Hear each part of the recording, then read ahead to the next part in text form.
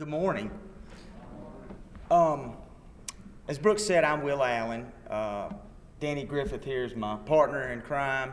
My firm is out of Brookhaven. We're a six-man defense firm that's been there since 1938. My grandfather started our firm. He started doing governmental work at that time. He represented the Board of Supervisors for about 35 years. My dad is our senior partner. He represents Lincoln County and has had that position for 39 years this year. I've been back in Mississippi for about 16 years, and this is what I do every day. Danny's in the same boat, family firm. He's actually just struck out on his own here recently, but we both do this work every day. I tell you that so you'll understand, not because it's bragging, but because this is what we do. We don't do divorce work or estate work. Day in and day out, what we're doing is taking care of counties, sheriff's departments, officers, sheriffs themselves, things of that nature. I represent the Mississippi Sheriff's Association. We do this work every day, so it's our bread and butter. What we want to do today, this morning, is talk about some employment practices, just so we'll understand the types of folks we've got here today. It looks like a diverse group. Obviously, I see some Sheriff's Department officials, it looks like. We have, I know, at least one board attorney. Any other attorneys here? That's good. More than 3 lawyers would be a handful. County administration officials. Okay. All right. This seminar works best when we talk to one another. We're going to give you a primer on some basic employment law issues, but what you've got today is 2 lawyers who are free. So if you've got that question that you've been wanting to ask but didn't want to bother the board attorney or thought you'd have to pay somebody, today's the day. We may not know the answer, and if we don't, we're not going to lie to you too much. We'll tell you we need to go look it up. But what we like to do is we're gonna fly through the slides that we've got, just so we'll make it on time. But at any time, if you want to stop us, you don't have to wait till the end. Stop us right then, raise your hand, and we'll talk about some situations. That's the easiest way we found to really flesh out these issues. You may be dealing with something that somebody else in the room is dealing with, and it'd be great for us to be able to discuss those things. Danny and I, we have the privilege of not having to run for office, and we don't have to be nice and get elected or act nice for an elected boss, right? We don't care what the public thinks. So that means that we're not exactly practical some of the time. One of the best reasons for you to ask questions and for us to talk is we can talk through these things, and you can lend some information that's more practical. Some things, we're going to tell you the best way to limit your liability. But as I tell my sheriffs every conference, that may not be possible. It may not be mechanically possible. It may not be politically possible for you to do this. Well, if that's the case, and you speak up today, we can move to this next grade. That would be pretty good, not the best way, but under the circumstances, the only way something will work. Does that make sense? So what we need to do is we need to have a conversation. We are not preachers. It is obvious that we are not preachers. If you spend a little time with us, you'll know it. So you don't want us standing up here preaching to you. We're going to talk, but we need you to participate. We're gonna flip through these slides, and we'll get going fast because we've got a lot of slides. This is not as long as some of our other presentations. We're going to take a break just about every hour because nobody ought to have to listen to a lawyer for more than 1 hour at a time. Danny, you want to kick us off? I'm Danny Griffith. Practiced law for 27 years now. All of that has been dealing with school districts, cities, counties, sheriff's departments, police departments.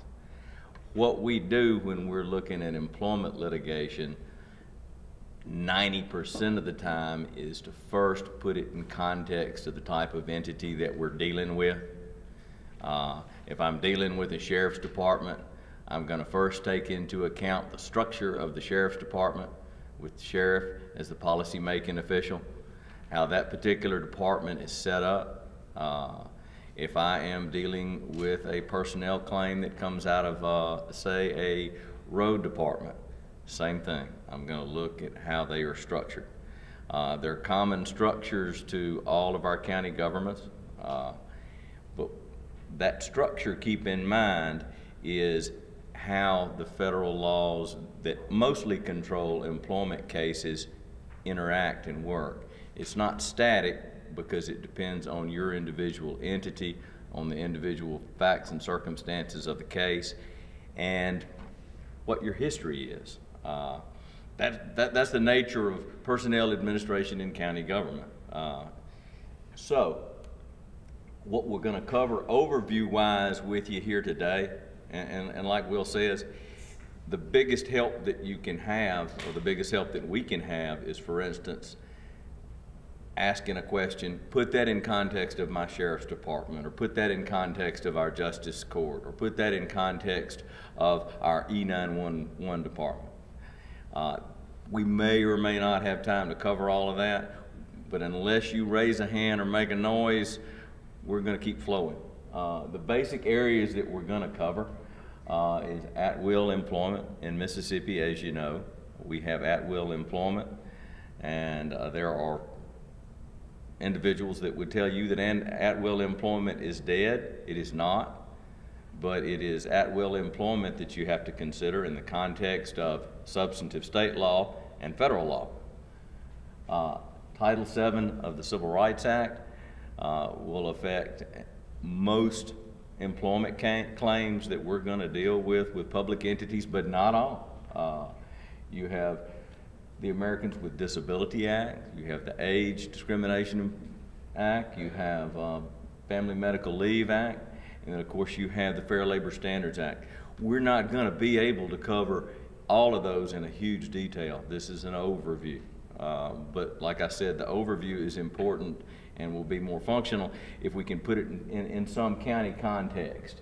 Now, in Mississippi, with a county government, as you know, you're going to run into two basic forms of county government.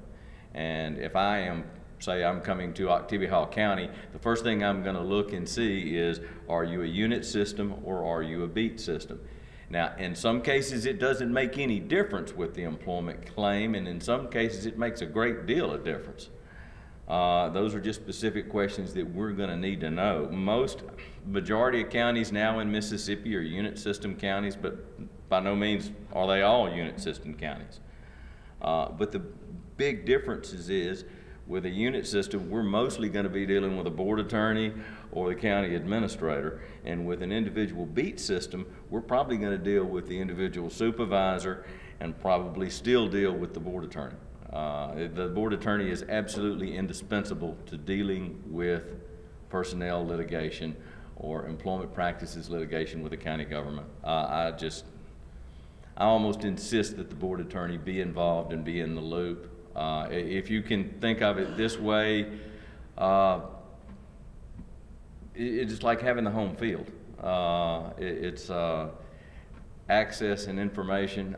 We can certainly do our best without that type of input, but if we can put together a team effort and we can have the appropriate county officials involved and informed, we can do you a much better job. Now, one of the things that I'm going to ask if I come in, let's say we're sitting in Starkville, so one of the things that I'm going to want to look at first off is, what does your personnel policy manual have in it? I'm going to go through it. I'm going to go through and look at the particular job descriptions. Why? Because it's going to impact what that employee is supposed to do and not supposed to do, how that employee is to be treated. So that's going to be one of the first things I'm going to ask you about. Now, the things that I'm going to be looking for, and slow me down if you need me to, is I'm going to look in there and I'm going to see what the terms and conditions of the particular position at issue it is. Now, we will have potential claims arise from anywhere within county government. So knowing how that employee fits within the particular structure is just absolutely critical to us. We're going to look and see how the particular entity, in this case a county usually, or sometimes a sheriff's department, is informing their employees of what their rights and responsibilities are. Because if an employee does not know what they're supposed to do, it's very difficult to hold them accountable. The employment manual is going to help put some solid detail to that relationship between employer and employee. Realize that we're still doing this in the context of a governmental entity. There are things at a local level as an employer that are controlled locally, not everything, but those things, again, they should be reflected in that employment manual.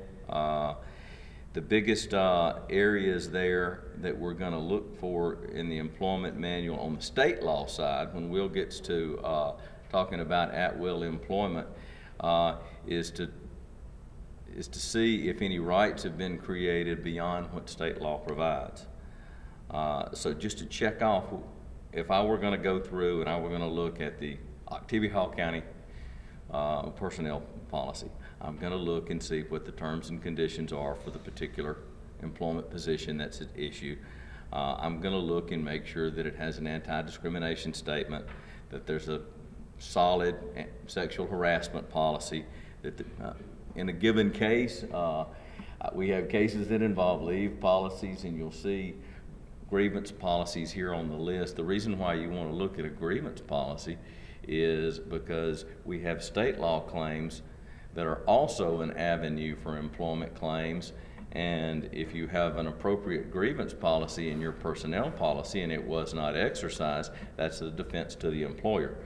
I have claims pending right now where the relevant drug and alcohol policy of the entity is an issue, and the individual is claiming that they were treated unfairly, and you, as part of your response to the EEOC, we're going to produce the drug and alcohol policy, and then we're going to produce where they acknowledged and received the policy, and then we're going to produce whatever the disputed conduct was. If you have all that documented, life's easier. If you're not documented, you're going to have problems. It's just, it sounds like an oversimplification, but that's the truth. We're going to look and see, because the EEOC in many cases is going to be involved, and they're going to be asking, they're going to want to know what appeal process do you have within your governmental entity where an employee can raise disputes and reach some level of relief without having to go outside the entity. In your personnel policies, when I'm going through job descriptions, again, what we'll be looking for, and we have it listed here, we're going to be looking to see how the particular position is defined, what they're supposed to do, what are their essential functions.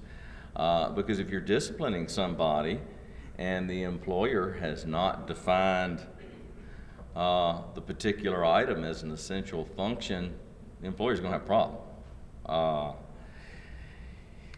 Now, one of the things that we have to look at by department, in particular sheriff's departments with county governments, the role, and it's too big of a role to totally cover here today, but there is a distinct difference when you have an elected countywide official over a department versus an appointed countywide official over a department.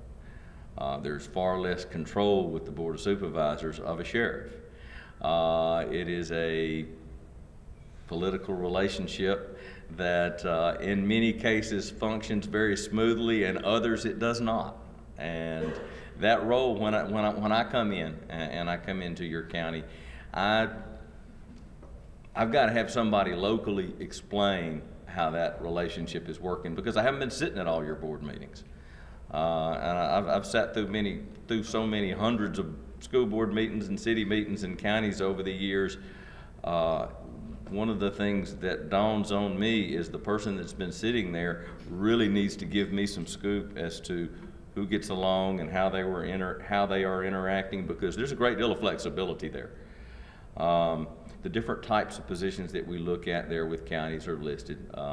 Sheriff's Department, Chancery Clerk, some elected, some appointed. In this situation, we're listing all elected countywide officials, and just because federal law has a big overview or a big requirement, we've got to look at how those state officials function, and that's going to impact the interpretation of federal law. Now, one of the things, let's say if I'm going through and the issue is hiring.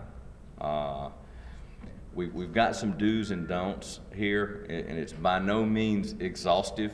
A lot of these are common sense, but realize they reflect upon different federal statutory provisions. Are you married?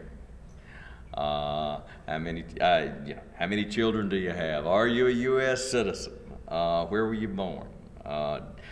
And all of these reflect on age, sex, religion, disability. So this is by no means exhaustive, but when you do interviews, or whoever the entity is for your particular department that does interviews, advanced preparation and having a good understanding of the do's and don'ts is helpful. I have sat in board meetings where I had board members kind of winging it, and I've just ended up shaking my head at some of the questions I hear asked. So that advanced preparation will make life easier. Her question was about there are some federal reporting requirements regarding immigration status, and that is true. We have to do what the law requires. I'm just curious, before we start next, how many of you have policy manuals that have personnel policies and written job descriptions? It reminds me, you know, we go through cycles on these things where, you know, there was a time you didn't want anything written policy-wise. There's a lawyer, and an older lawyer who's passed away in Brookhaven. He did a lot of divorce work, and one of his sayings was always, say it in roses or say it in mink, but for God's sakes, don't say it in ink. And for many years, that was kind of the way we did it in county government. We didn't want to put down exactly what the policy was because it tied us down. Those days are gone. Now, the more you can have written out explaining what you're going to do, the better off you're going to be. One of the things that occurred to me as Danny was emphasizing the board attorneys, you're going to hear a lot of information today, and the last thing that Danny Griffith and I want to happen is for you to go make a change without consulting your board attorney. You have a board attorney for a reason, and they know the politics, as he was mentioning, that we don't know, and they are your go-to. I am absolutely 100% happy for you to take a slide to them and say, hey, look, we think this is a good way to do it. We'd like to change this. But don't change it and then have the board attorney calling me and say, well, Alan, you don't represent my board. What are you doing? Okay? So these guys and gals are a huge resource. Go through them because there's some things that they'll know about the lay of the land that we don't, all right? Don't get us in trouble. We're going to move on and talk about at-will employment. In Mississippi, when there isn't a written employment agreement, that employee is considered an at-will employee. Who has heard that term and tossed around or knows maybe what that means? Anybody? Don't be shy. I see you back there. Mississippi's been an at-will employment state for over 150 years, and essentially that means that if there isn't a written employment agreement, then that person can be fired for any reason, no reason, bad reason. It doesn't matter. They can be fired for anything with some limitations. You know, lawyers were always coming back with that caveat. I try to explain this to folks a lot when I'm talking about it is, you know, if I hire a legal assistant and she comes in and has purple hair and I don't like purple hair, I like red and green hair, I can fire that person for having purple hair. If she wears cologne, some perfume that I don't appreciate, I can fire that person. They work at the will and pleasure of their employer. Make sense? There are limitations under both federal and state law. What you need to understand most significantly is under federal law, the at-will employment doctrine does not allow you to ignore federal law. So you still can't fire somebody because of their sex.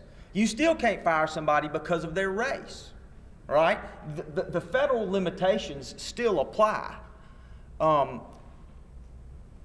The state law limitations are the ones that are really tossed out. You couldn't fire somebody just because you think they're too old. So you have to keep that in mind.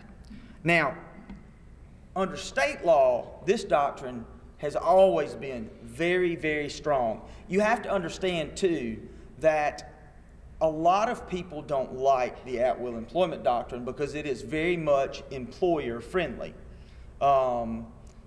Employees would rather you have to have cause to fire them, right? You know, it shouldn't be at your whim and pleasure. Well, Mississippi has stuck with that doctrine for 150 years. We've always just grooved right by this topic. Unfortunately, that has changed in the past 3 months. The only limitation we had prior to 3 or 4 months ago was what we call the public policy exception, or the McCarn exception. McCarn versus Allied Bruce Terminix is a lawsuit that a former termite sprayer brought after he got fired. And the long and the short of it was this guy realized that his employer was not actually spraying the chemicals that they were being paid to spray. The employers apparently decided, hey, you know, these chemicals are expensive. People are not out there, especially on new construction, when they're spraying the concrete pad. People aren't out there to watch it go down. We can save some money here by not actually doing the job. When this employee figures it out, Mr. McCarn, he goes and reports them to the Agriculture Commission. As soon as they find out that he has actually reported to them, they can him, right? Under the at-will employment doctrine, they can fire him. Any reason, no reason, good reason, bad reason, right? The Supreme Court decided, okay, we're only going to let this go so far, and so they came up with 2 exceptions. You can't fire somebody for refusing to participate in illegal activity. So if they came to Mr. McCarn and said, we want you to put water in your sprayer and go out there and spray it, and we're going to charge him for the chemical spray, and he doesn't want to do it, says, no, I'm not going to do that. You can't fire him for that. Make sense? I mean, that's just obvious. We can't require people to engage in criminal activity. This isn't as strong as it sounds because it literally can't be a regulation. It has to be something that is a specific crime. They also said that you can't fire them for reporting illegal activities. It's a whistleblower statute primarily. This exemption is a whistleblower exemption. You know, this is exactly what McCarn did. He goes and explains, hey, look, these guys are ripping off the public by spraying water, not the chemicals. You know, you don't want to be able to fire somebody for that. Obviously, this employer did, but as a public, we don't want folks to be fired for that. I love the language that they use. The employer should not be able to thwart the public good by firing employees who speak the truth. Even though I represent employers, not employees, that just makes good common sense, doesn't it? That just makes sense. Now, as I said, this was a super strong doctrine. It was so strong that in Mississippi, it is still permissible to fire someone who files a workers' comp claim. Now think about that for a second. Workers' comp is a system we put in place to benefit both an employer and employee. It benefits the employer because they're not subject to regular tort liability, which is extremely expensive. Regular injury lawsuit, if your employee could sue you because you got your hand crushed in a press machine, the liability there would be huge, right? Well, we cut that off by putting in comp. The employee is benefited because he doesn't have to show that the employer was responsible for it. He doesn't have to show proximate cause. All he's got to show is, I was at work, this happened. Even if it was his own fault, he recovers, he or she recovers. It's a good system. It's for the public good. In Mississippi, if I have Mr. Griffith working for me and he hurts himself and files a workers' comp claim, as he has a right to do, I can fire him. That's how strong it is, right? It's strong, folks. That's why folks don't like it. Labor people just don't like it. Well, we had a recent case that you may have seen, Swindoll versus Aurora Flight Sciences Corporation. Has anybody seen anything about this case? It was in the news. You'd have to be sort of a law nerd to want to read it, even though it's in the paper. The plaintiff in this case brought a firearm to his workplace. Now, he locked it in his truck. When his employer found out, they immediately fired him for bringing a gun to his workplace, leaving it in the truck locked. You have to understand, because of all the publicity for open carry, anything to do with guns right now is a big deal. Well, he filed suit, and the United States District Court granted the employer's motion to dismiss, saying, hey, at-will employee, firing for any reason, no reason, good reason, bad reason, right? Just right down the middle. This is nothing unusual. Typical at-will employee claim. Unfortunately, it went up to the Fifth Circuit on appeal. The employer won it. Fifth Circuit says, you know what? We're not exactly sure what Mississippi would say here, so they certified it. And what that basically means is they kicked it down to the Mississippi Supreme Court and said, look, this is your law, Mississippi law, that we're applying. We can't look at your prior cases and figure out what you really would do here. We want you to tell us. Certify this question. Tell us the answer, what you would do. Here's the reason that this was so controversial. There is a state statute that specifically prohibits employers from taking any action against employees who store guns in locked automobiles. All right? Now, so what you've got is that statute, section 45-9-55, locked up against the at-will employment doctrine. So the Fifth Circuit says, Mississippi Supreme Court, you figure this out. All right? The Supreme Court said, because the legislature specifically barred this conduct, an employer firing somebody for having a gun locked up in their vehicle, we're going to say it's an exception to McCarn. Y'all, it doesn't seem like a big deal. This is a huge deal. Like Danny says, it doesn't mean the at-will employment doctrine is dead, but it does mean that for the first time in 100 years, we've done something with it. You know, McCarn is an old case. It's not 100 years old, but that's the only decision out there that had any impact on at-will employment for over 100 years. It is just not a doctrine that has been touched. There are a lot of people who think that this signifies that we're about to start cutting it up, and it may well mean that. I think that if that's the case, we'll know very quickly somebody's going to file that comp claim again, because even in places where there is an at-will employment doctrine, most places will allow you to sue if you're fired for filing a workers' comp claim. I bet that's the next place that comes under attack. So a summary here of this doctrine. Employees who are not contractual.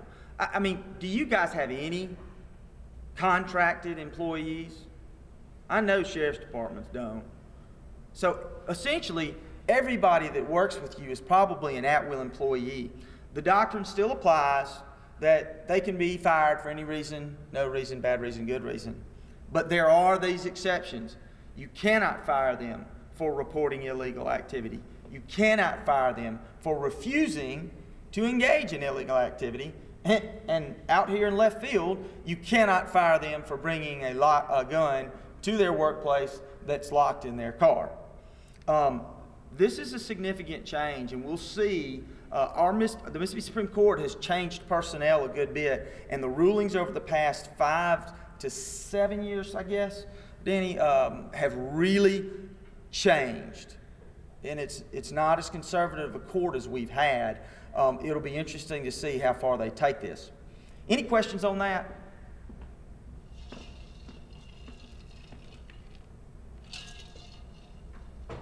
Such riveting stuff. If you think of something later, just raise your hand. We're going to move into a quick overview now of Title VII, the Civil Rights Act.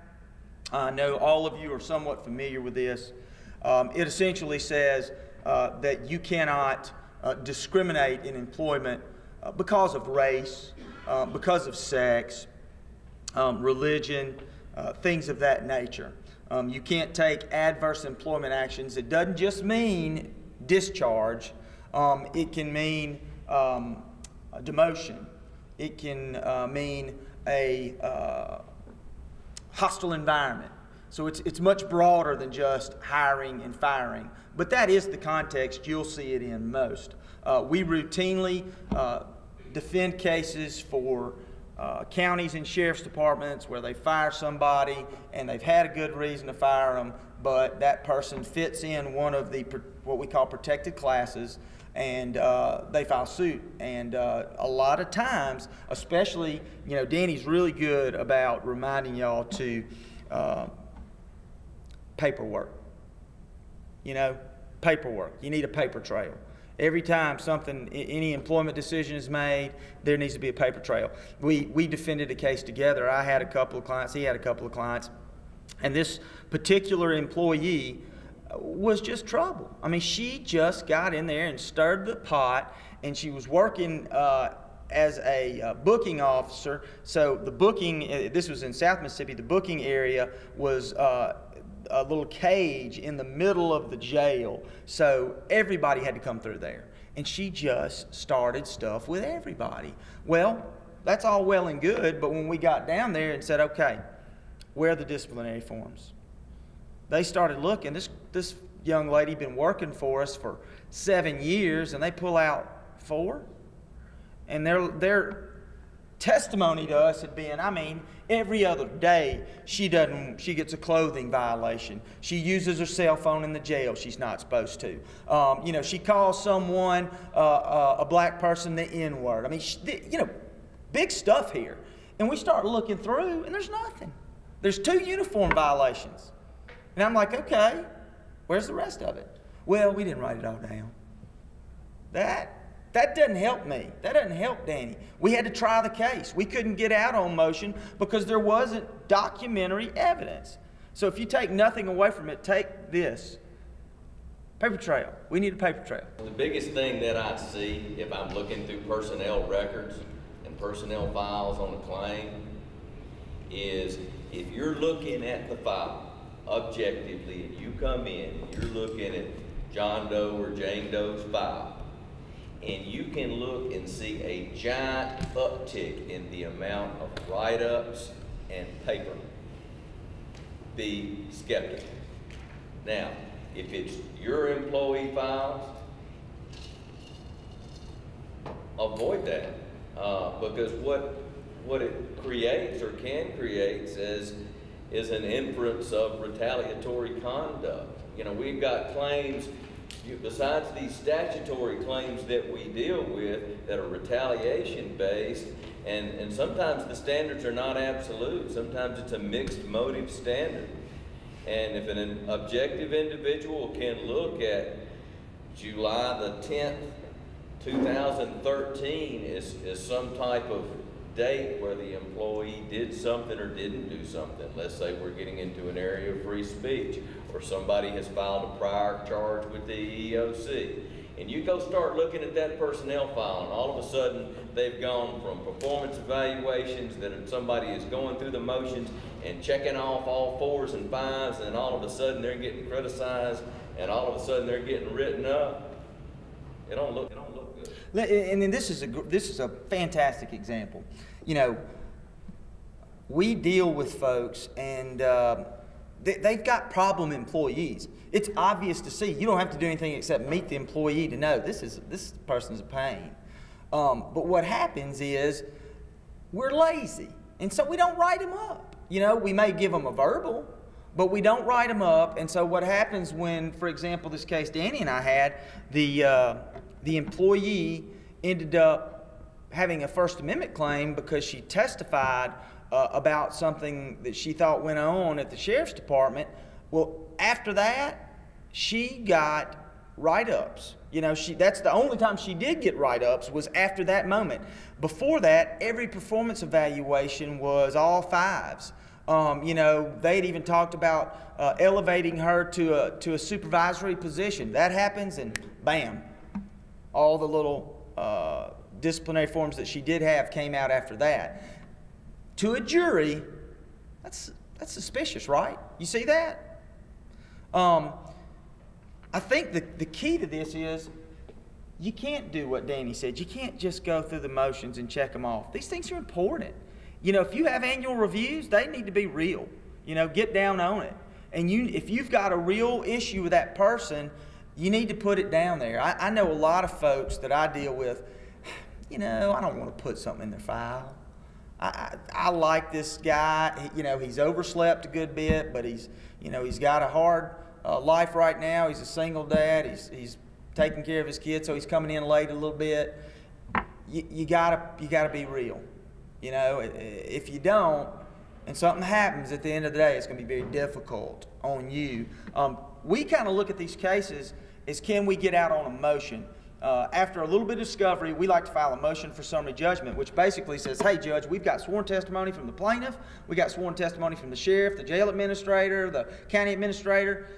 There are no he said, she said on this one. Look at the facts, and you know, we're not saying she's a liar. We're talking about the same instances.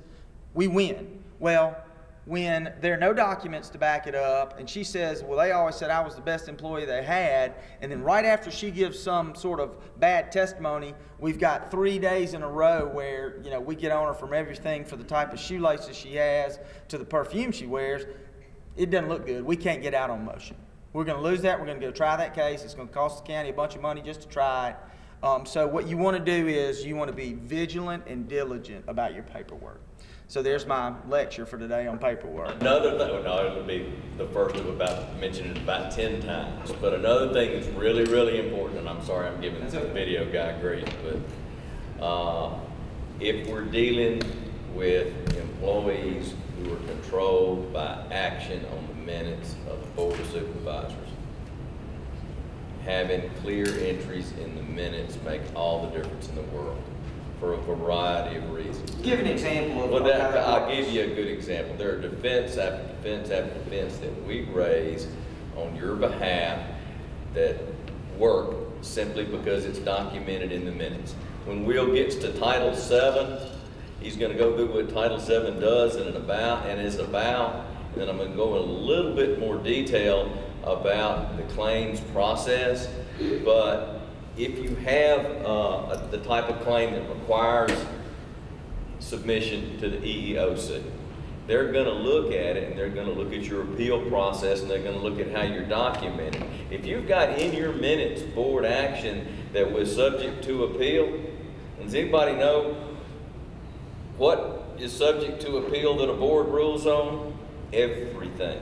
115175, you've got 10 days to go to the circuit court. If you say it's unconstitutional, if you say it's illegal, if you say it's arbitrary and capricious. Now, if I've got that entry in your board minutes, and somebody wants to come in and say, oh no, the real reason they fired me wasn't my race, it was my race or my gender, it wasn't because I violated this work rule. Now, if what I'm producing to the EEOC says, do not be smoking out in the lobby of the sheriff's department, and I can say that, and I know that's just a random reason, but if there is a reason in your personnel policy that provides for termination, and then there is a termination on your board minutes, They cannot come in the context of either the EEOC investigation or subsequent litigation and challenge the employer's determination. It's final. So there are mechanisms under state law how we operate that affect how these federal statutes play out. So really clear minutes. Yeah. Does that make sense? Because here's what happens. Here's what should happen. You have a work rule that says no smoking inside. Let's make it more realistic. No smoking right outside the door of the sheriff's department because it sucks all that smoke in, right? You're probably not going to fire them that. Make it no smoking dope. Whatever. It's a work rule that results in termination, and you put it on your minutes. Yeah. When that happens, you want the board of supervisors to put that determination on the minutes, because then the claimant, potential claimant, has 10 days. And if they do not appeal it, that is the established violation. It is a work rule violation.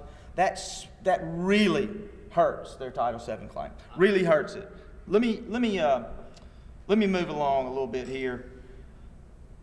Title VII includes not just discrimination, which would be firing or hiring for a race or sex, but also, as we said, harassment, hostile environment. We see a lot of these claims.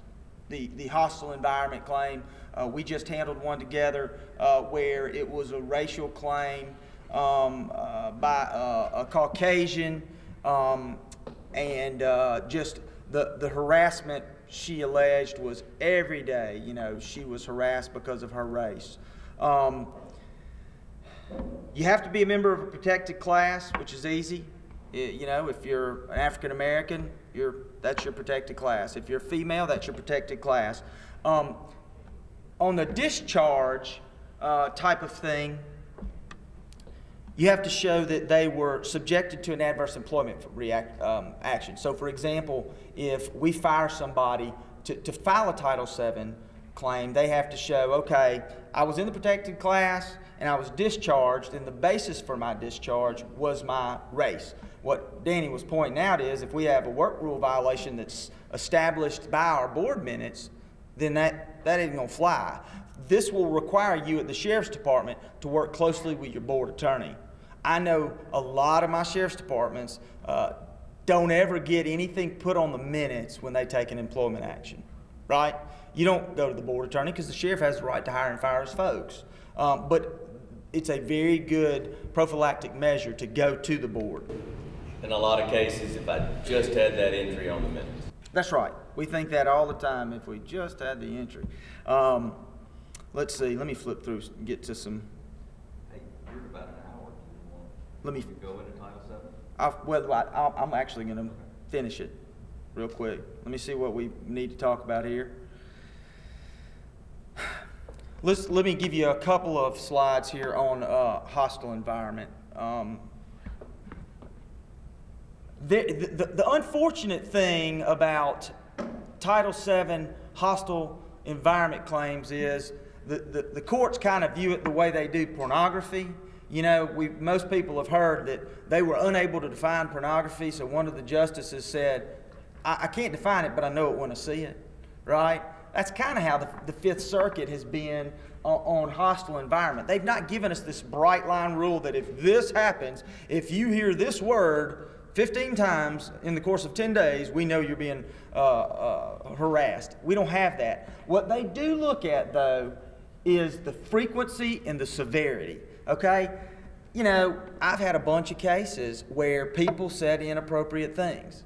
You know, I mean, look, Danny and I are concerned today that we'll say something inappropriate on the video, right? I mean, we all go through life and things pop out of our mouth that we wish we could rewind, right? One such statement, you know, even if it is severe, is not going to be a hostile environment.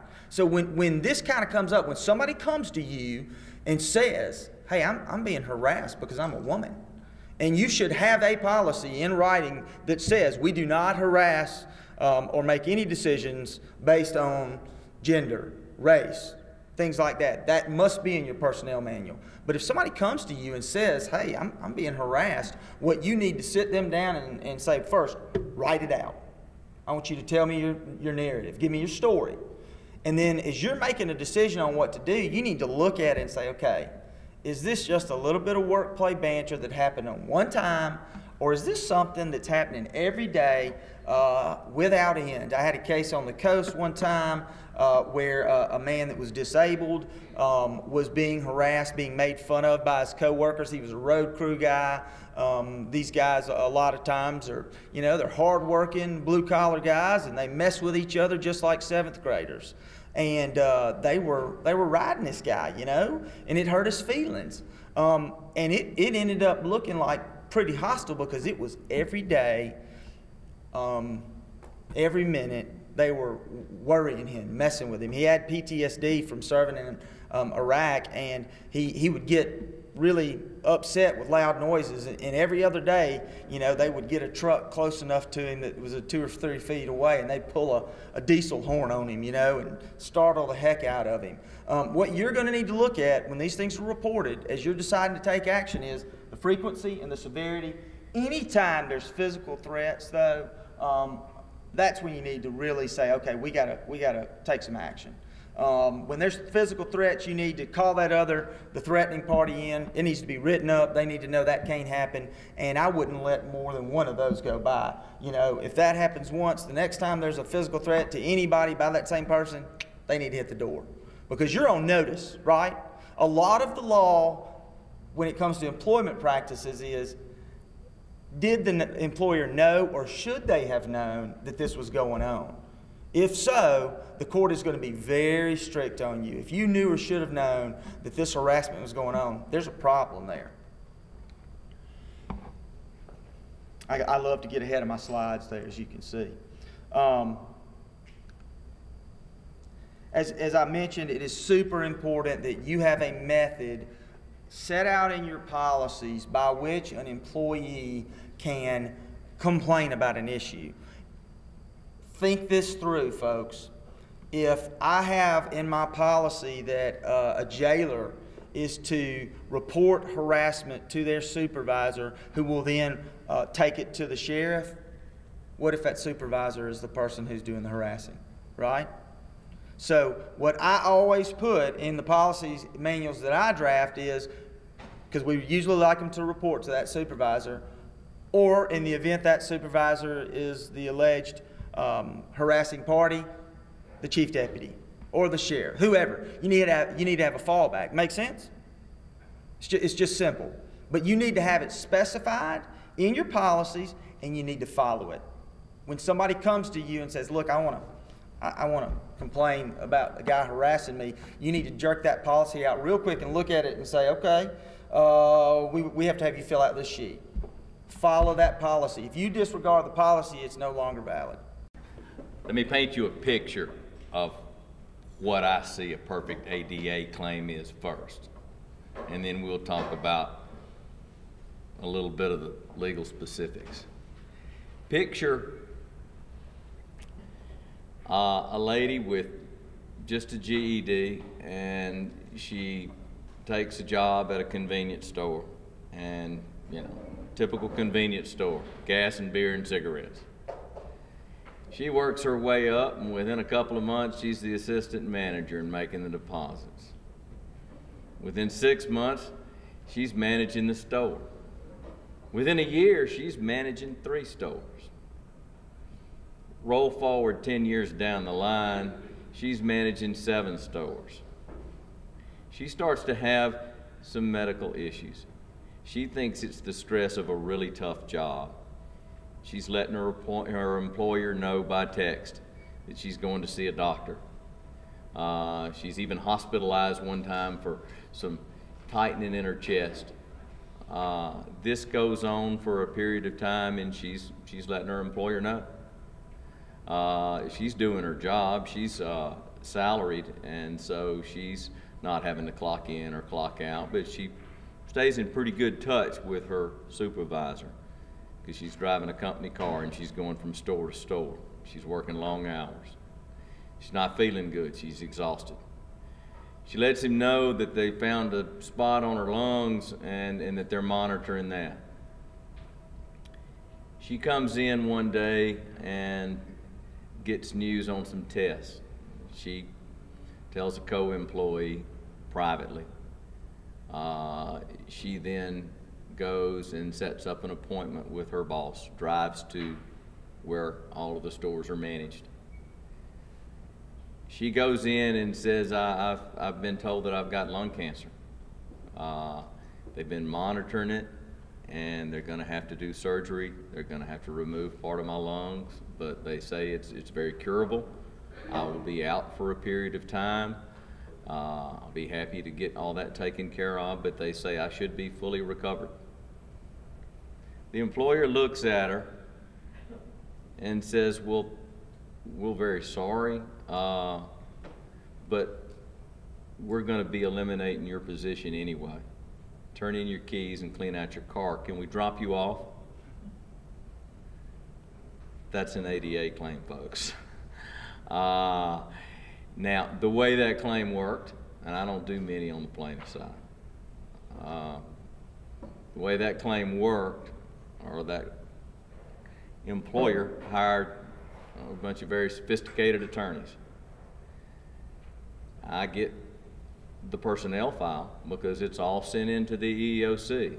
She's required, if she wants to make a charge of disability discrimination, as I call it, she's required to go and file a charge within 180 days with the EEOC. They want to verify whether or not she had a tangible employment action that she's challenging. Well, yeah, she got fired. They want to verify, is she a protected person under the statute? Well, yeah, she had cancer. The statute, as we'll talk about, provides for both actual disability and an employer taking action on the basis of perceived disability. Now, what you see in garden variety, free world, non-governmental entity litigation that deals with these exact same things that we come in to defend you on, time and time again, is they will put some hotshot associate on it and they will dig up every bad thing about a person possible. They will do what I call paper the file. In other words, this lady was supervising a bunch of stores. She was running the roads, miles and miles a week. Those stores are inspected both by the entities that have franchises and some of the vendors.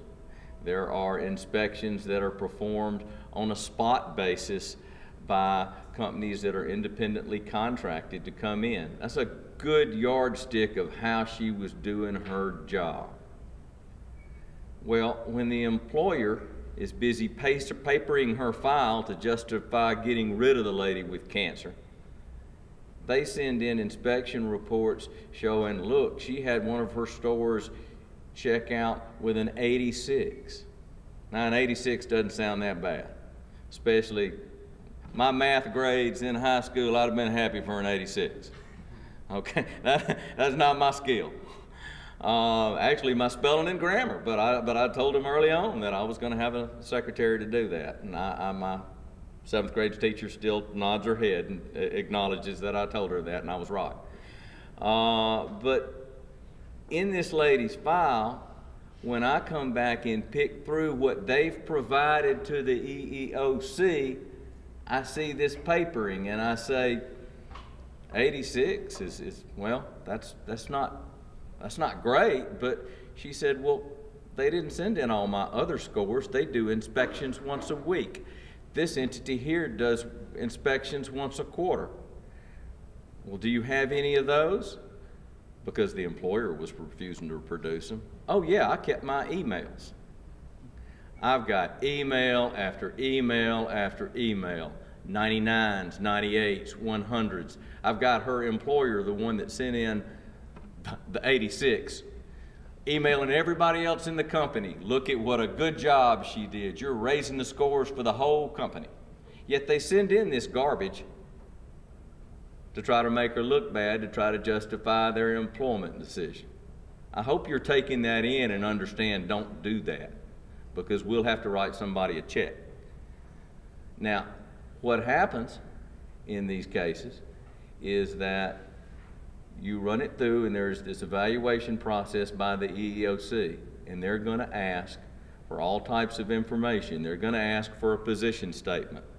Now, whether outside counsel does it or one of us or another attorney, it needs to run by your attorney, and you need to keep in mind how this is going to look to the rest of the world, because it's not right to unfairly represent somebody's performance. You don't want it done to you, and you don't want to be guilty of doing it to somebody else. It makes you look bad, and we don't want to look bad. You know, instead of saying this is our business justification for doing this, which is pretty much indefensible, they tried to make her look bad. Then they tried to make litigation difficult and expensive. Well, let me explain to you why none of that works. Because paper, emails, personnel files, what you send to the EEOC as part of the response process, whether I'm showing up down the line or I'm assisting in it getting sent in, you've made the record we got. So that's why that's the first thing I'm going to ask for. And I'm going to want to see if it's an employee that's controlled by board minutes. I'm going to want to see what the board minutes are. I'm going to want to see what their personnel file is. I'm going to want to see what exactly the disciplinary issues or the complaints have been over the years. Because there is a bit of with these type of claims, and I'm using ADA as a backdrop, there's a bit of a back and forth because there are anti-retaliation provisions. And when we get into litigation, and these cases sometimes go to litigation, after the EEOC has evaluated the file, they're going to do one of a couple things. They're going to have input back from the individual making a claim, and they're going to say, well, ma'am, the employer sent all this on you, and they said your stores were just kind of checking out kind of average and weren't making money. They said that you were having these problems with people driving off from the pumps at your stores and not doing anything about it. They said that you were cited for this and that and the other. That employee then tells the EEOC representative, if they're on top of things, well, ask for this and ask for this and ask for that. So the EEOC comes back and they ask for additional documentation. It's not necessarily a red flag if they come back and ask you for more documentation, but you need to tighten up a little bit. By now, you've already run it by your board attorney, and you've tried to be as complete as possible. And you've made a record that's really hard to backtrack off of. So if the EEOC wants to pursue it themselves, they will join and get involved. Or they will simply, if somebody is represented by an attorney in that sort of situation, if I were the plaintiff's attorney, and I've done some of that, I'd send them a letter and say, I'm representing Jane Doe. Would like you to go ahead and issue us a right to sue. Because until the EEOC issues a right to sue, we can't do anything on behalf of a plaintiff. Now, once the EEOC issues that right to sue, they've got 90 days to take action. But when it gets in litigation, if it's really been done right on the employer's side, on the front end, I've got all the documentation I ought to have. Because if it's in there already, then we've got to answer the questions, well, why didn't y'all give that to the EEOC? It's, you know, where there's smoke, there's fire. There's always inferences to be drawn from what we say and from what we don't say. So I know I'm trying to talk to you and not preach, but be really aware of that process. And now in the, if I have a clicker, in the context of the ADA, it impacts tangible employment decisions. Now, lawyers can dig through all kinds of Supreme Court positions on what a tangible employment decision is. The U.S. Supreme Court has weighed in, all of the various circuit courts have weighed in, but you look at decisions as impacting all of these factors: recruiting, hiring, firing, training, job assignments, benefits, layoffs, leaves. It's pretty broad.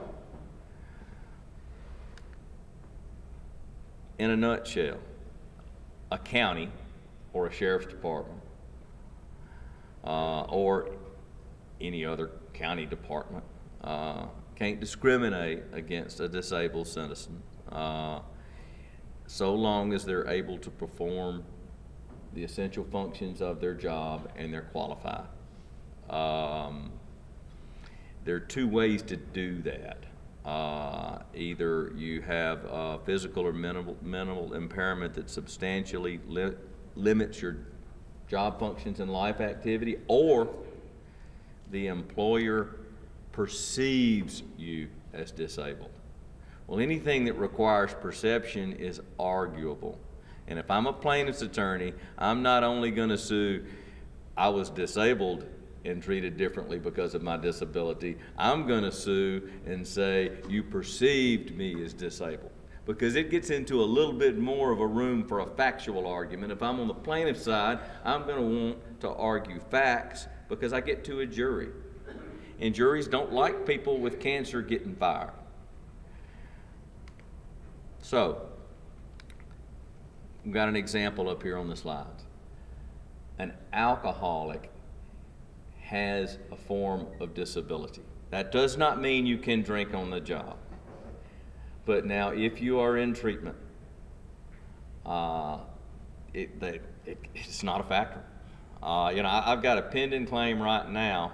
I guess I need to be careful about talking about pending claims, but I've got a pending claim right now that involves alcohol in the workplace.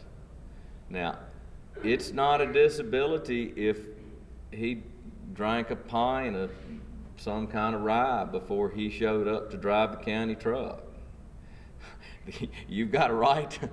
You've got a right to prohibit that. The same thing with drugs. You can't do drugs on the job. It is an unreasonable exposure. Yet, if somebody is in recovery, that's not a factor. That's not a factor you can hold against them. Now, what types of accommodations does an employer have to make? Those are typically the type of discussions that I get into if I am being school board attorney or city attorney or advising a county board. And they're fairly specific to the factual situation. Realize that you have to have reasonable accommodations, or you're entitled to reasonable accommodation. But now, if you can't do the job, you cannot do the job, period. We can do fancy lawyer words to it, but if you cannot do the job without reasonable accommodations, then you just can't. Now, I've seen sheriff's departments take road deputies who no longer could perform on the road, sometimes maybe because of the loss of a limb or because of severe complications of diabetes, and change their position to a dispatcher position or change their position to a desk position. I mean, those are reasonable accommodations. They have, the intent behind this from Congress is that our disabled citizens are still meaningful to our, the mission of getting the job done for the individual department can still be served by accommodating, the experience and ability of people that are limited. You just have to make accommodations. So, before I get too much into age, which is short and simple, whether it's age, disability, gender, race, religion, this same framework that I described for you of needing to make a charge with the EEOC, needing to go through that charging process, needing to file suit within 90 days of a right to sue. Those are all things the plaintiff has got to do. On the defense side, same thing. You need to respond. And documenting the file on the day you get the charge in from the EEOC because Danny claims whatever, it ought to already be documented. You already have performance evaluations. If there's been a termination, it already ought to be on your minutes.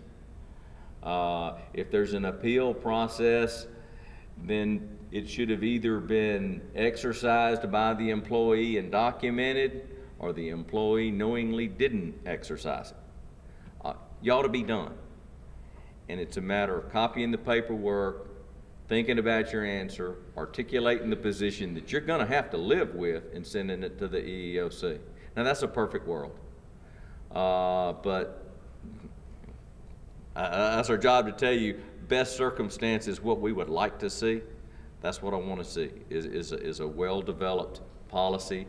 I want to see people having an opportunity to state grievances, people having an opportunity to appeal unfair employment decisions. Because if everything works, it's not going to end up in a federal court. There's a certain amount of autonomy that we have as a governmental entity if we do it right. Now, that means that the suits that we ought to get ought to be pretty much frivolous. Age Employment Discrimination Act. Believe it or not, these young folks below 40, Willie, you're protected status now. At 40, you have protected status. Person. And we both applied for a position. And the younger person got the position.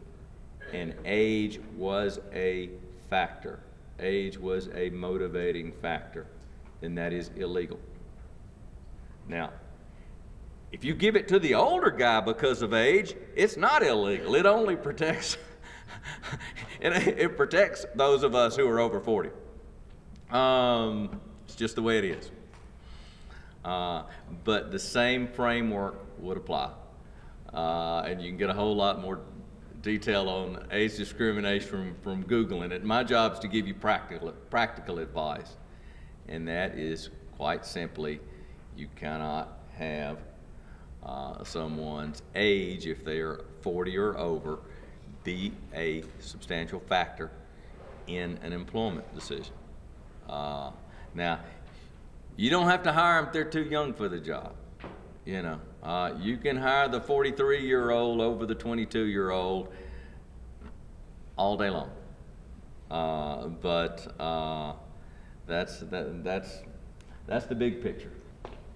I see that come up, the ADEA, mostly in my sheriff's departments. When we have a deputy who's been with us a long time, is over the protected age and physically starts to deteriorate, you know, that's where we see that come up most often, because you got a 25-year-old who still doesn't know what it means to creak and crack when you get up in the morning. But it's coming for them, I guarantee you. Family Medical Leave Act. Who's had any experience with this? Raise your hand. I figured you did, Mr. Griffith. This is one of those that you just, so many people, including our employees, just don't know a lot about it. The Family Medical Leave Act came about in 1993, and it was to provide for leave under certain family or medical circumstances. It had a lot to do with the changing face of the modern family. That's primarily why it came to be. The significant benefits are 12 weeks of leave per year. What we call job maintenance or job protection. You leave your job and that position or one very similar to it is held for you. And then you have your health benefits during that time. One of the big things that so many people don't understand is it is unpaid leave. I regularly have people call my office saying, well, I didn't get my 12 weeks of paid leave. And I'll say, well, does your policy manual say you're entitled to paid leave for something? Well, no, I'm talking about the FMLA. No, it's unpaid leave. And I may have a slide on this, I don't remember. One of the things that can happen, though, is if you're the employee, you could take your time off, your PTO, and get paid. You can take your vacation that's accrued and your time off and get paid.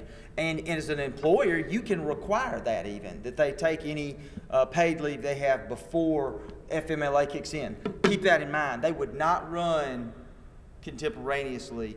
The paid leave would occur, and then you kick in FMLA benefits. If you're going to require that, it needs to be in your policy manual. There are a few restrictions. You know, in the private world, there's some population restrictions in terms of how many employees you have, which basically they exempted small employers. There are no such restrictions for a governmental entity. FMLA applies if you're a governmental entity. The employee, however, has to have been working for you for a year. It doesn't have to be a consecutive 1,250 hours that they've worked within 12 months, though. So they could have come to work for you, as it says here in the example, 2 years ago, worked 1,200 hours, and that counts towards FMLA leave when he is rehired. This means your record keeping has to be good, right? Because if you hadn't kept up with that, and the employee has, then you can have a problem when he asks for that leave. All right, this question is kind of a no-brainer, but That's a bad setup there, isn't it? what is the most common federal civil litigation?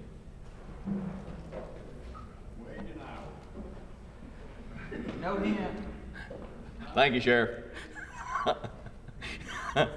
It is an extremely difficult area, and we'll mention this as a helicopter ride. This is really a helicopter ride. You have to be so careful. I'm going to cover some basics, some very basics, but be very careful with wage and hour. Fair Labor Standards Act establishes standards for minimum wage, overtime, record-keeping requirements, and employment of youth workers. It applies to you, period. There are some exempt employees, and like I said, this is a helicopter ride. The exemptions are both statutory and interpreted by regulations and opinions that are quite detailed. I'm going to give you some big picture examples, okay? Most of the exemptions, when you look at them as big picture examples, are kind of common sense. Different types of key person, managerial, administrative employees. Example, a police chief is typically exempt. Higher level administration is typically exempt. There's some exemptions that don't concern us. Farm work. But what does concern us are firefighters, EMTs, law enforcement. And there are specific regulations for each of those. There are specific considerations that you have to take into account defining whether they are applicable. So like I said again, this is big picture. But firefighters would include those trained in fire protection. Those are the people that obviously are the people who are going to respond to the fire. The same situation with law enforcement. Now, the difficulty of Fair Labor Standards Act is magnified, or at least easier to complain about, when you take into context sometimes our definitions of law enforcement, what is and what is not law enforcement, say for the Mississippi Tort Claims Act, for a state law claim, or what is or what is not the type of policy-making structure that we would have within a law enforcement agency if we're looking at a federal 1983 claim, and then you've got Fair Labor Standards Act, and it's going to be different. There are subtle nuances and differences in all of these, but the basics are that law enforcement and firefighters are covered by the Fair Labor Standards Act, and what it does, in addition to the normal 40-hour week from which you would pay overtime, it averages out an additional 3 hours per week, and it depends on the pay period that the employer elects.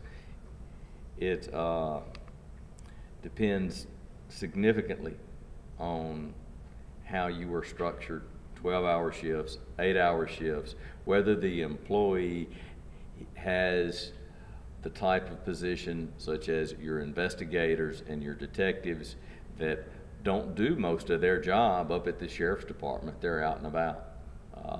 How are you keeping up with their comp time? In a perfect world, time clocks. When I have had to deal with law enforcement claims and they don't have time clocks, it's difficult. Yeah. It's difficult. I mean, the employer has the burden, not the employee. In every other facet that I can think of in civil litigation, we talk about burdens. Typically, a plaintiff, the person suing, either by themselves or with an attorney asking for some type of relief, they have a certain degree of a burden. If you're dealing with this type of litigation, which is probably why it's so popular, there are damage provisions, there are attorney fee recovery provisions, and the employer has the burden of proof on most everything.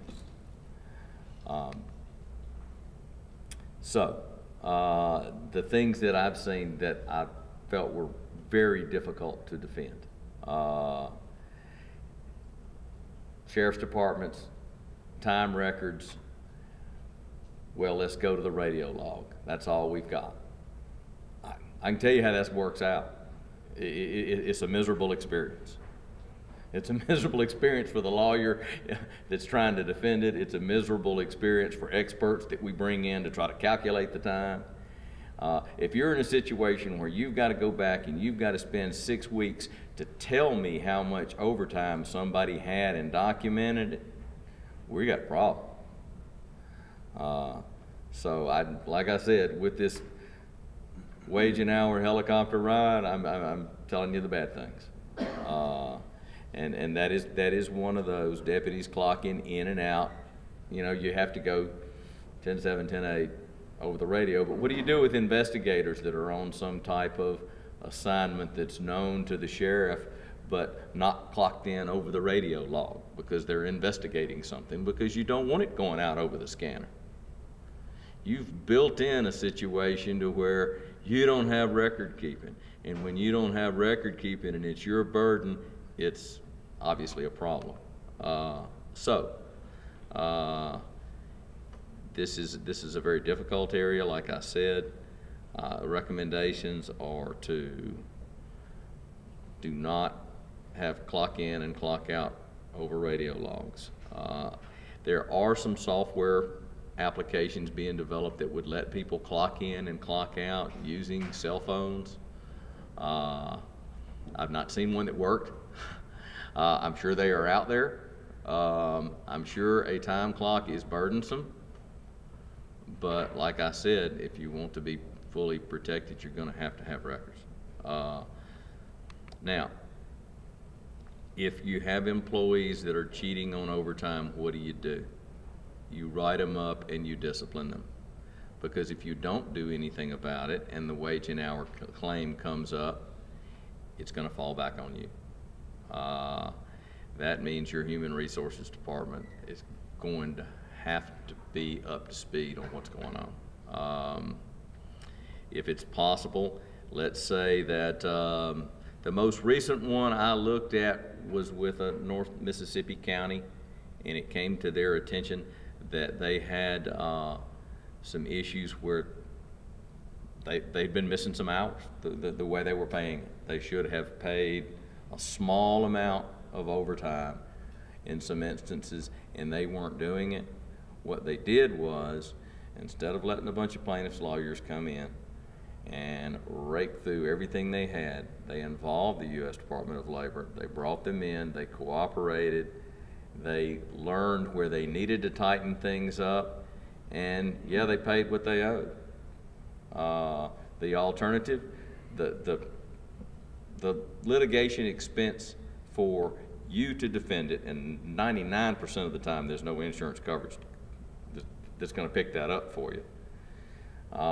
And then the litigation expense that you're going to have, because the other attorneys on the other side are probably going to get upwards of between $250 and $300 an hour from the federal judge that has the case for making you do what the law says you have to do.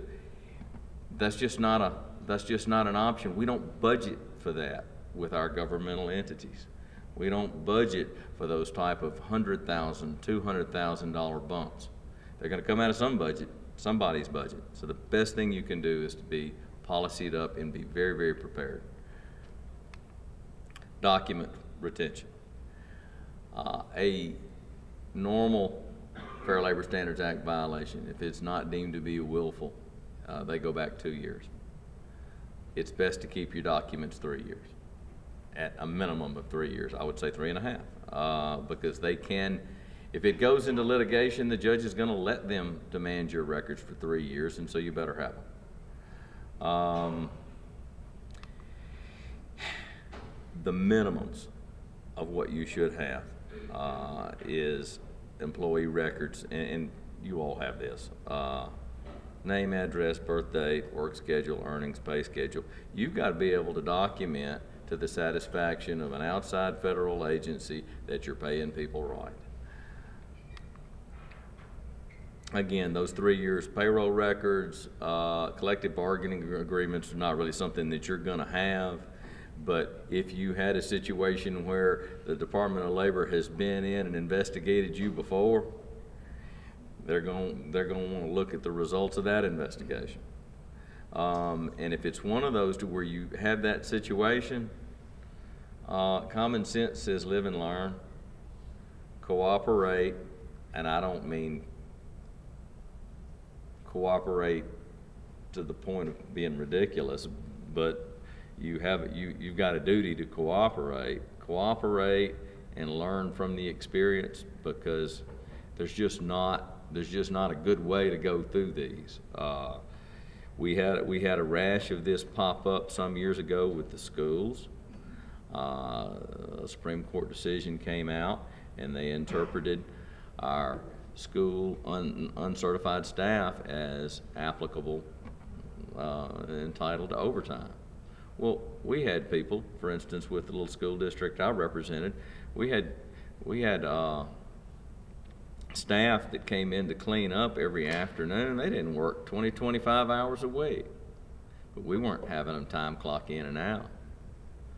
Nobody was. None of the school districts were. They were easy pickings. They were easy pickings in terms of record-keeping violations. They were easy pickings in terms of the school districts not being able to meet their burden to show that they were acting in compliance with the law. Now, what happens if you have a record-keeping violation? The plaintiff is not going to get damages just because your records are bad, but their attorneys is going to get attorney's fees. And if the Department of Labor comes in, they can fine you, well, you see it, up to $1,100 per violation, and that's probably changed since I did this slide. So that's a short overview of the Fair Labor Standards Act. But you've got to be prepared for it. It is not entirely avoidable. A lot of our litigation is like that. It is not entirely avoidable, but you can be prepared. And if you have a situation where you have small violations, it is best to deal with them and do whatever corrective measures that you have to take to get into compliance, because you do not want to go through protracted litigation, because you're going to pay your attorneys, you're going to pay your experts, your human resource staff, and your payroll department is going to be digging through old records instead of doing this month's work. And like I said, you're going to be paying your attorneys and you're going to be paying their attorneys. It's best just to pay people right. The Mississippi Open Records Act. Has anybody had any experience with this yet? Yeah. This is no small deal, and you really need to be familiar with it. The basic principle behind the Open Records Act is that public records be available for inspection by citizens. All public records. Why do this? Well, it's pretty obvious. For tax purposes, for transparency in terms of corruption, and just for overall accountability, the government wants citizens to be able to look at the government's records. You know, if a citizen thinks the sheriff's department is whooping too many people, they ought to be able to look at their incident reports and see.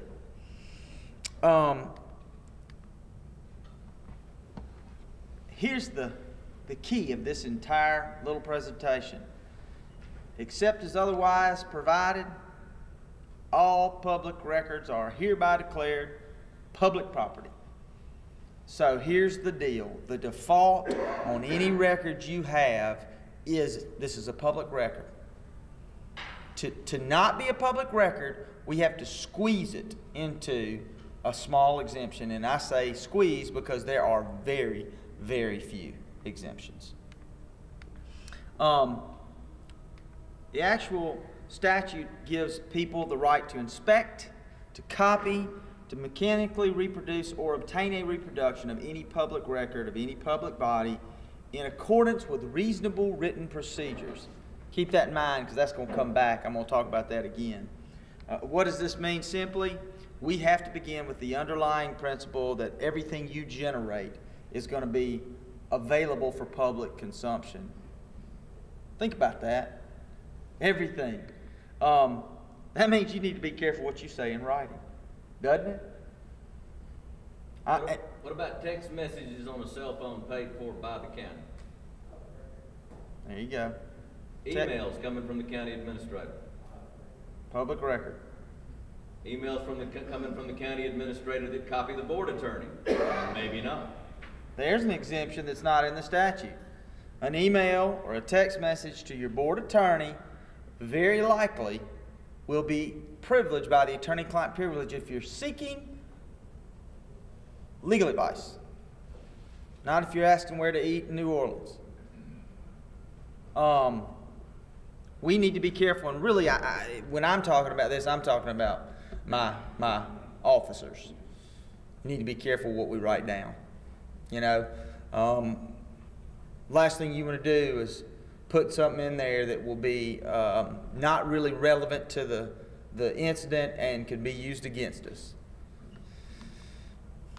Well, does it apply to you? Absolutely. It applies to every public body, every department, bureau, division, including your sheriff's department, your tax assessor's office, your chancery clerk. Every one of them are subject to the Public Records Act. There's no subdivision that is off limits. Now, I just throw this in to always show what is a public record? Everything. I mean, it's everything, including audio and video. All right? There's even a catch-all in the statute after listing this, which it specifically lists those things. After that, there's a catch-all that says any other documentary materials, regardless of physical form of characteristics, insert everything. Everything. One thing that's important, and I wanted to talk about Sheriff's Department records because there's a big black hole here that we need to discuss. Sheriff's Department records, all of these things, arrest reports, offense reports, accident reports, dispatch log, right? The offense report, there's a difference between, it depends on what your language is. There's an investigative report, and then there's an incident report. All right? An investigative report has information in it other than just the basics of an incident. If we go out and we work a burglary in the county and we throw down the name of the Vic and a few other things, that's an incident report. But now, if one of our detectives says, so-and-so lives next door and said they saw a red car pulling out yesterday at such as, that's an investigative report. If it includes our thoughts on leads and analysis, investigation, that's an investigative report, and it is exempt. It does not have to be turned over. A regular old incident report, though, does. So if we work a wreck in the county, that's an incident report. It's got to be turned over.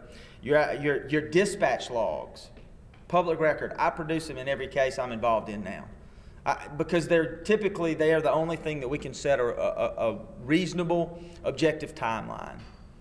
We are often having to produce those tapes, the audio tapes. A lot of my folks still have a system that after 30 days they can't get that audio. I hate those. I like the systems where it's there in perpetuity. We got it all. Some more of these wonderful things that are all public records at your sheriff's department. You see all these, the jail docket, the meal log, all of that stuff is a public record available for consumption by the public.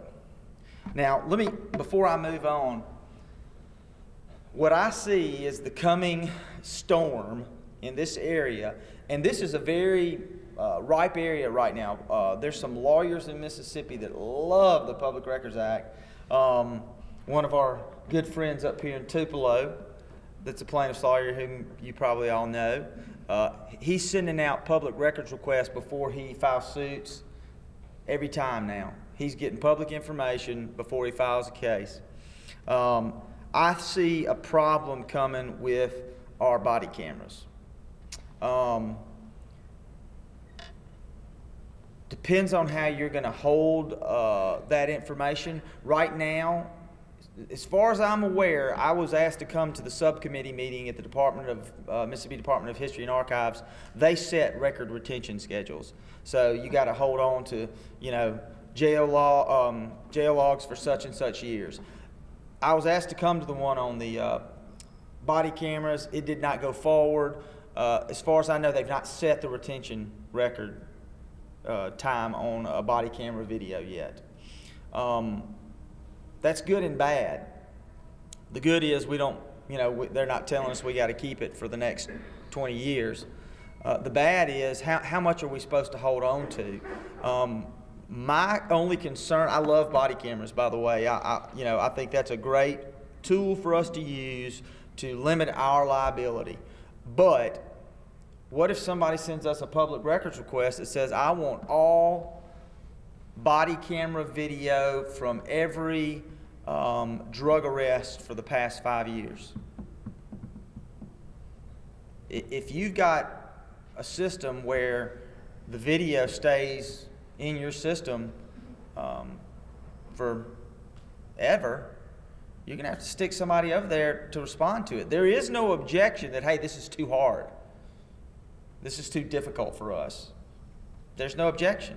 We can charge them a reasonable fee, but that's a concern. I think that I haven't got an answer yet. It's something we've been talking about at the sheriff's conference, trying to figure out that issue. But keep that in mind on your body cameras, that is a public record, and you cannot refuse it unless to allow it at that moment would interfere with the investigation or prosecution or reveal sources. Then you could hold it back temporarily. But I mean, if it's something that happened 3 months ago and it's not under investigation, as far as we're concerned, it wasn't a big deal, we got to turn everything over. Now, the key to me on a public records issue is you got to have a written policy. You just got to have one. If you don't have a written policy on how you're to respond to public records, you get 1 day. And you guys know as well as I do, we got other things to do than respond to public records requests. 1 day is not going to be sufficient time. If you have a written policy, you can set it as far as 7 days. It used to be 14. They cut it back 2 years ago to 7. So the max amount of time you can give yourself is 7 days. But if you don't have a written policy, it's one working day. The penalty here is not go to jail. It's not horrific, but it's a $100 fine for each incident that's a violation of you failing to produce. They can sue you in Chancery Court. They don't have to go through an administrative agency. They can go straight to Chancery Court, sue you, and they can get not only the $100, but they can get reasonable attorney's fees and expenses that they incurred in trying to get the document.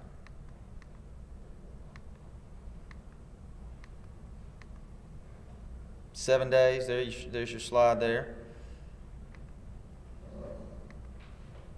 Now you can charge a fee for your having to produce records. What we oftentimes do is we see who it would take to find these records, and because it's a public policy and it's good for Mississippi, we find the lowest paid employee that is capable of obtaining those records, and then we'll get them to clock their time, and we'll charge them that hourly rate. So if it takes them, 3 hours and they're making $15 an hour, then we're going to pay them charge them $45.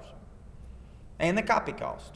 Especially if we get in here and they're asking for, if it's some sort of issue on a building and we've got codes in unincorporated portions of the county, and they want, blueprints that are abnormal sized, and we got to send them out, we got to recover our cost. You cannot do what the hospitals did 10 years ago and start charging, $10 per page. The legislature came in and fixed that and gave them a cap because they were being ridiculous. So if you produce 5 documents, don't come up with a $300 fee unless your person had to look through reams and reams of paper to uncover those documents. I think it's a safe basis to say, though, you get your lowest paid employee, charge them the hourly rate that it takes to do it. That's a reasonable fee. I don't see how that can be attacked.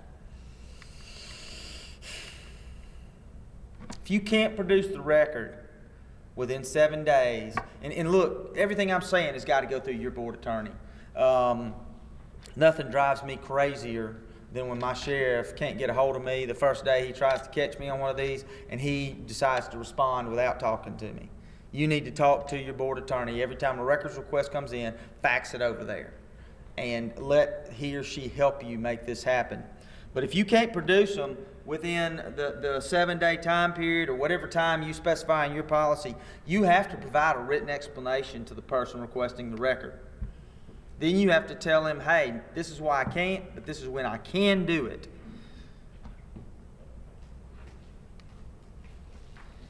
Unless mutually agreed on, under no circumstances can it be produced later than 14 days after the receipt of the original request. Unless you can get the other side to agree, that is the total max you got, 2 weeks, okay?